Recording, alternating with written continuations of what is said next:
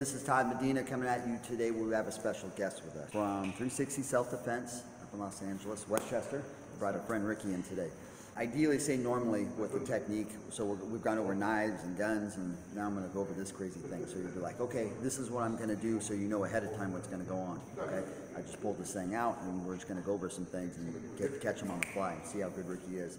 He's gone over a lot of things so far today that we haven't seen today, just a different way of doing it, and it's been all effective, and I would promote it seriously. So here's what. How's your day, Ricky? Doing well, thank you. I appreciate you coming down with us. Yeah, of course, thank you. Obviously, I'm not going to go 100% on this, but I'm just going to just show you guys something because he's really quick on the fly, and he's fast too. So this shows somebody, like if you do self-defense with a lot of guys, they're like, okay, so say if I pull the gun out, they like back it up and talk through it for an hour while they're thinking of what they're going to do. Like you don't have that time to, if this gets brought upon you, to think about it. It's just got to be reaction. So say for example, I come on there. How easy is that for him? Me, I just take an aspirin. There's not much between a black belt and a brown belt with the self-defense. It's just other than you have to be able to do the same thing off the right side as off the left side, correct? Right, yes, sir. So, and most people, and that's proper to get taught off your predominant side. The same thing in boxing, okay? If you can box off like a southpaw, you should be able to do the exact same thing off orthodox. It's got to go back and forth. And that was really impressive to me that he had brought that up. Because a lot of times if somebody pulls whatever, a stick, a knife, a gun, and like, oh, I only do it from, defend it from a right hand. What the hell if he pulls it with the left? Then what are you going to do? Come here.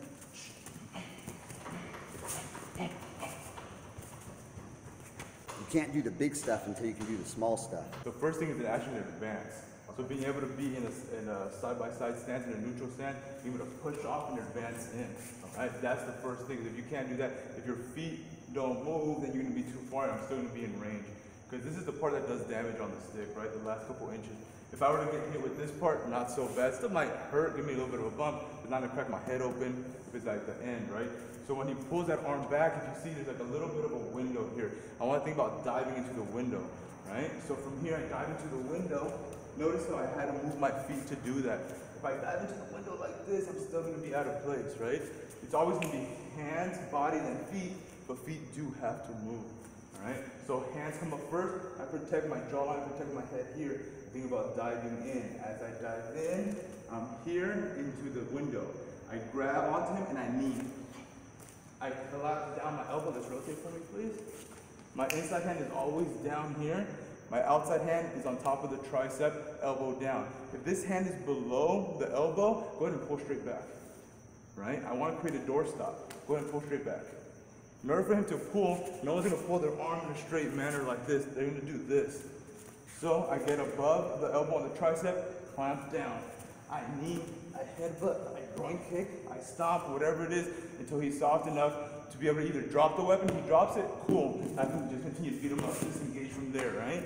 If the only time really that I take the weapon away, if there's another attacker, I see somebody else coming, I'm here, I slide down to his hand.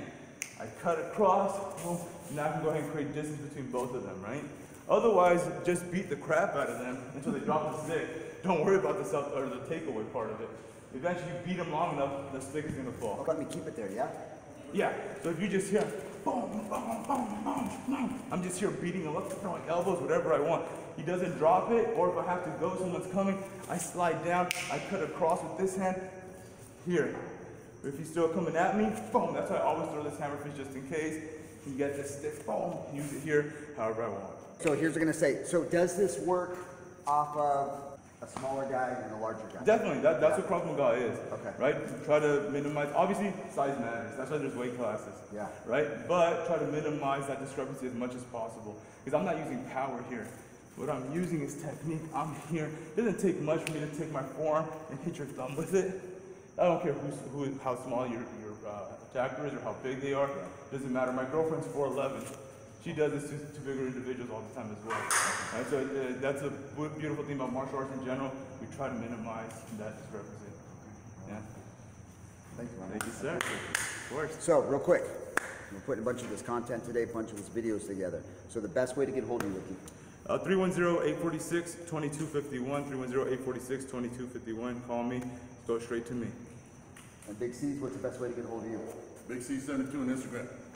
Okay, and obviously you know how to get a hold of me, Todd Medina MMA. If you have any questions about anything that we've gone over today, you need to get a hold of one of these two guys or myself, please don't hesitate to DM me and we'll get you taken care of. But for right now, if you didn't know, Now you know.